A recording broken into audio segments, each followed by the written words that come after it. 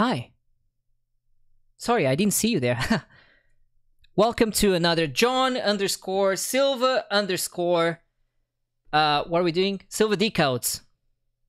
We're answering another question, and this time Pocket Stash asks, I love the color language of Apteros.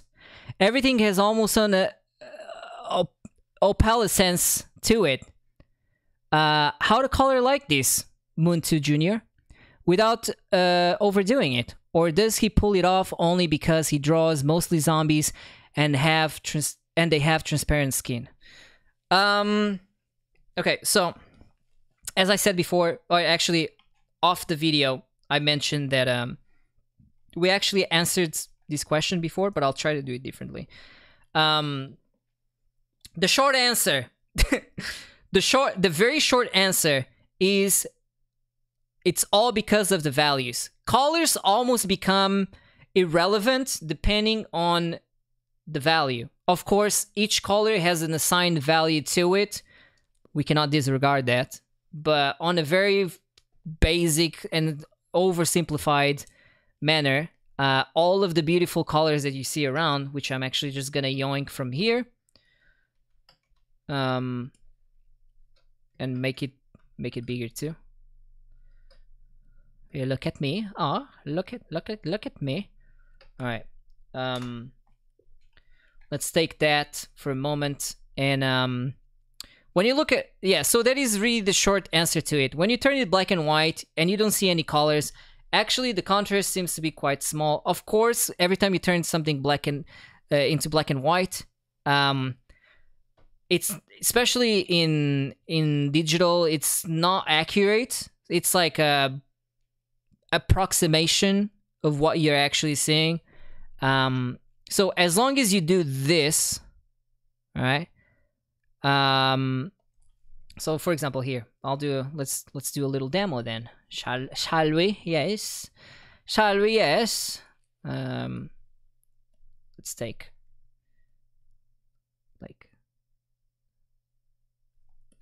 let's take that. Oh, you know what? I'll take Colores here too, because you guys probably want to see what I'm color picking here. Let's do. Let's just do a very simplified version of this. All right, we have the hair, blah blah blah. I have the back of the neck. There you go. Then you have the hair. All right. So you can actually begin by first painting only the figure or whatever it is that I think this is a final. Either he adds the multiple color stuff towards the middle or the end, is what I would assume. So when you're painting, you're actually thinking of like the forms first, in a without any color like affecting it too badly. Right, so I'm just gonna quickly, you know what, I'll do it with a soft brush too, because it's more forgiving. All right, so you have this, you have the cool eye here. All right, and once again, you want to just pay attention to the values and not the colors. Or in this case, the colors are, or the color, the values of the colors is what I meant to say. So so you keep going.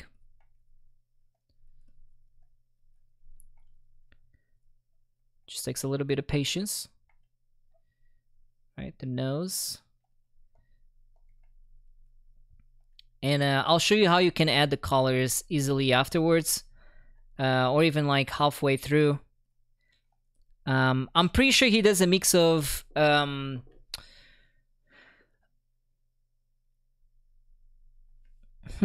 me look at it. You know what? When we'll get to it. For now, let me build the values. When we'll get to the colors, I need to analyze something to make sure whether it's pretty much I need to observe if it's a brush or a layer, like a layer mode, or both. It's gonna come down to one of the three So either just a brush, either just a layer mode, or a combo wombo, combo dombo of the both, and maybe even some painting. I'm just gonna do the face, by the way. I'm gonna ignore everything else because it's a lot of work. It's a lot of work. Also, maybe the hair too, a little bit. Yeah, just a little bit the hair. All right. But yeah, we'll focus on the face because what you do to the face, you do everywhere else, to everything else.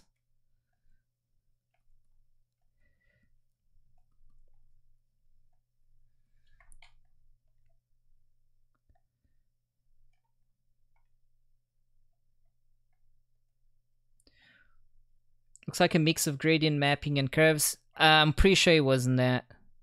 Or if it was, like, that's just one more way to do it.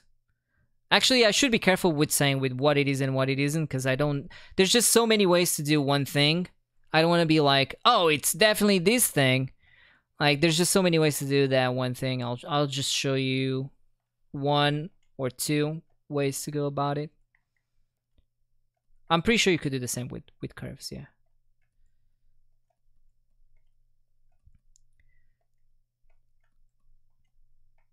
All right. So I just need to add a little bit more value. We're almost done here. I'm not gonna even like paint the eyes whatsoever because I just want to focus on the cheekbone and nose area to explain what is going on, or you know, how would I personally go about doing that. Okay, the ear, that's fine.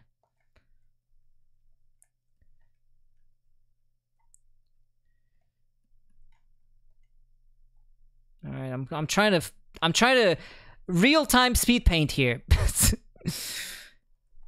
That's what I'm trying to do. Over yonder.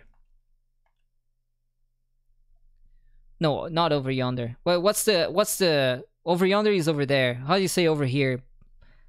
If you were from Texas. All right, good enough. It's good enough. I'm just gonna give it some sharper edges with a round brush because it's way too soft, but this is more than enough to explain what's about to happen. All right, just around the nose. The nose is definitely clearly darker than everything else.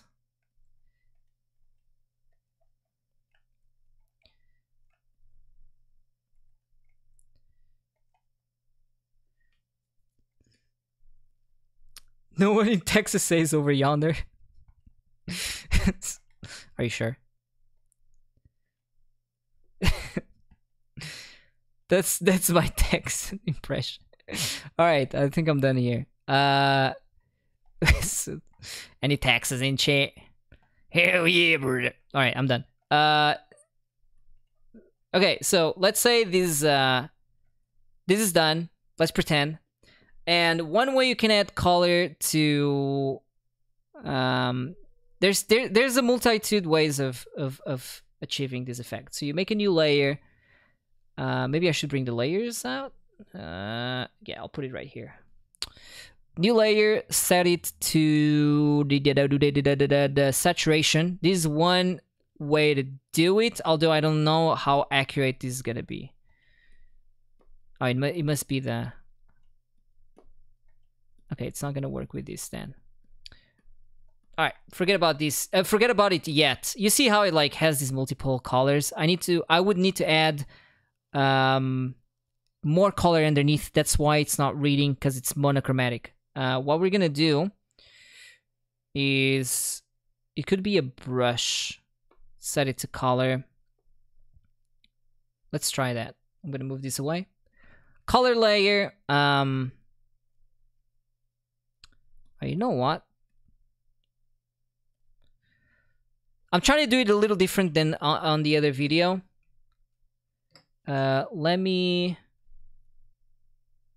add some color variety here. Oh, by the way, this tool is called Replace Color tool.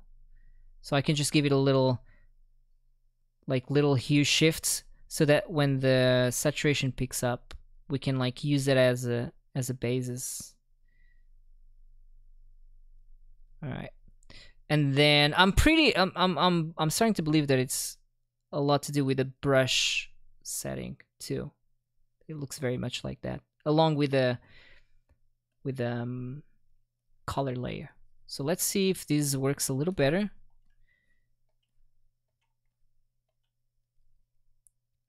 I need a different brush. Oh, that's a nice brush. All right, let's do a combo. Okay, we'll do it differently. We'll do a combo to it. I don't know if this is how he did it, but I'm using a saturation layer with a soft, like, I'm just trying to give it more saturation in certain areas initially, and then we can go with the color layer on top. I guess this is the more manual way to do it, as opposed to like the other video, the other Silva Decodes video we had on this. All right, let's use that as a base. New layer. Now I'm thinking color layer and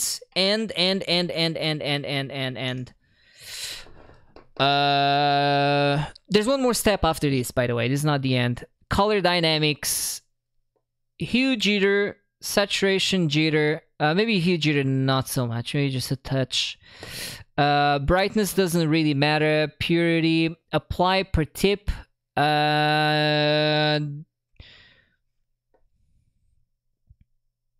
Let's try with this first. But I'm inclined to not apply per tip.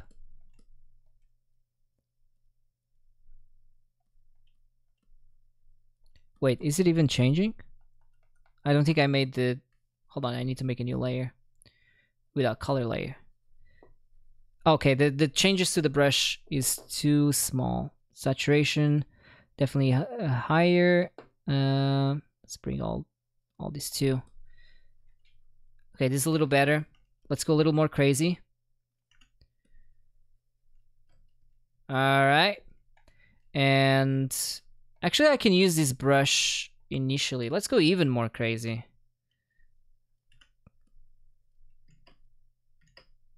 All right. Color. And now...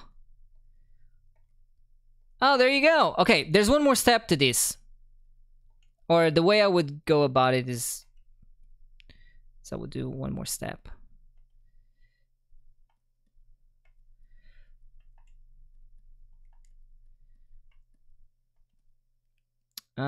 Wait, what is... actually, this brush sucks for it. It's a little too soft. We do need a little bit of grunginess. Blah, blah. Okay, I'll just use a different brush. And do the exact same thing we just did with that one. So, color dynamics. Oh, it's already applied. Perfect. And in this case, I would change the apply per tip. So what that really means is you paint one brush stroke and it doesn't change. It changes every time I blah, blah, blah, blah. I like tap in, right? So, yeah, I'm pretty sure this is how it was made. All right. Clap it up, boys. We got him. There you go. So, like, I keep tapping until I get, like, a multitude of colors.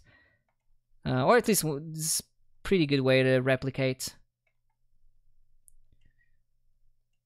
Again, if you want to learn an easier way to do this, we have another video. Well, not easier, different, I should say. A different way to do this. We have another Silva Decodes for it, but I wanted to see if I could do it different from that video.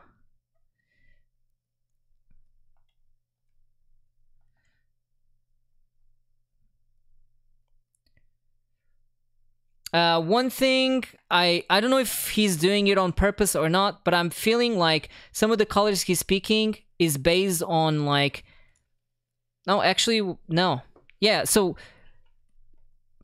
The fact that you mentioned that he's like, it's mostly zombies, I feel like areas where it usually would be very flashy, so like red, it's actually blue. So I think, I'm not sure, but I think that might be on purpose. Wherever something is like flashy, by the way, there's one more step to this. But whatever is flashy, he actually goes blue. Whatever would be more blue would be more flashy, because we have several different undertones on our skin. They're very subtle, but you know, they're there.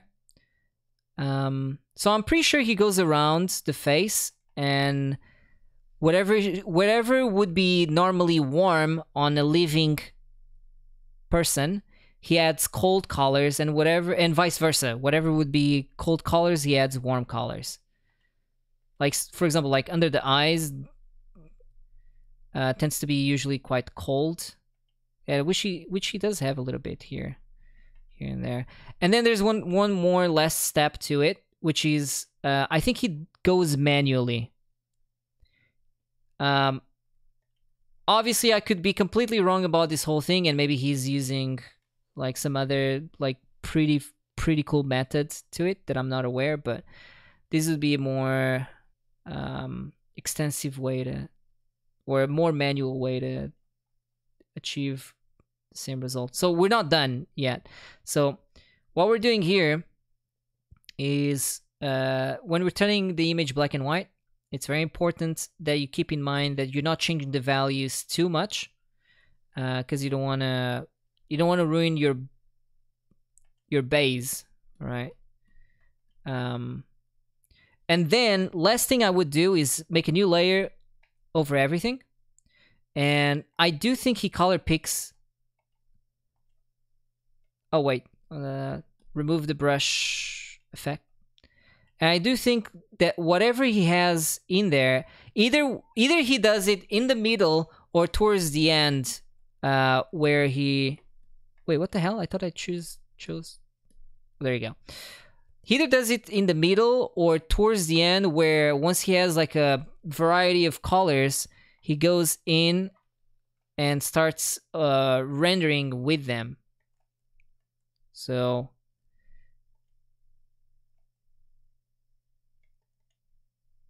this might be a little much. Which would be... honestly, it would be what I would do if I were to recreate something like that. Is just take what you already like pre-established and you smooth it out, because it looks quite digital. Here's the thing about adjustment layers or effects in general in Photoshop, is the fact that you always want to paint over literally every effect that you make. I mean, if you're painting, of course.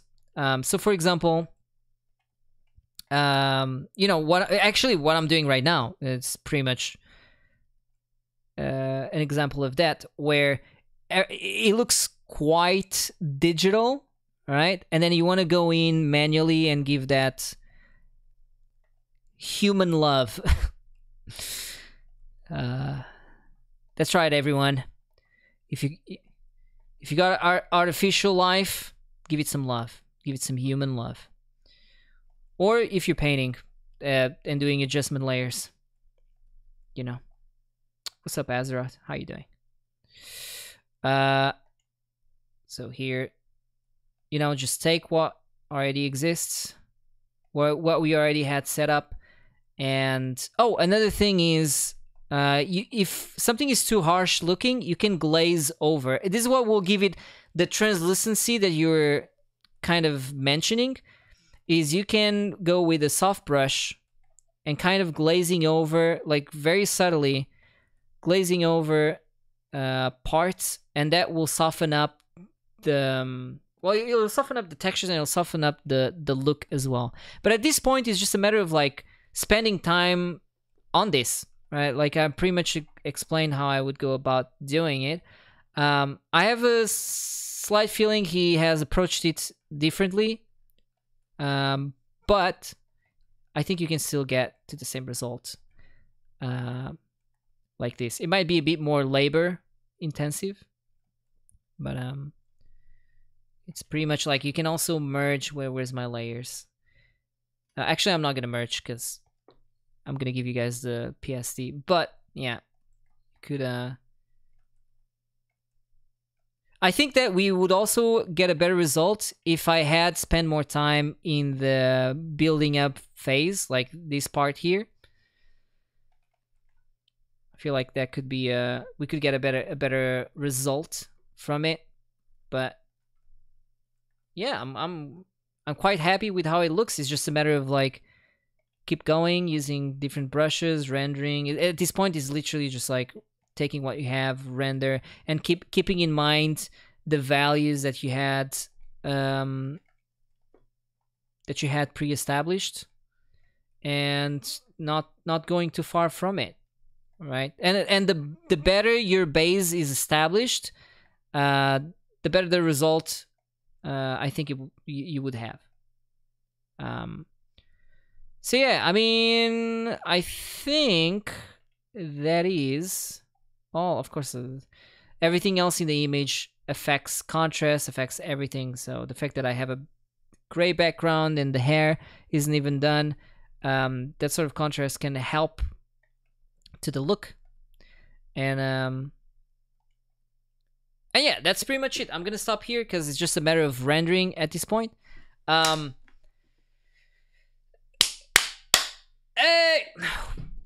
So we're pretty much done with answering this Silva Decodes question. Thank you for asking the question. Otherwise, this segment would never exist. And I'll see you on the next one. Clap it up, boys.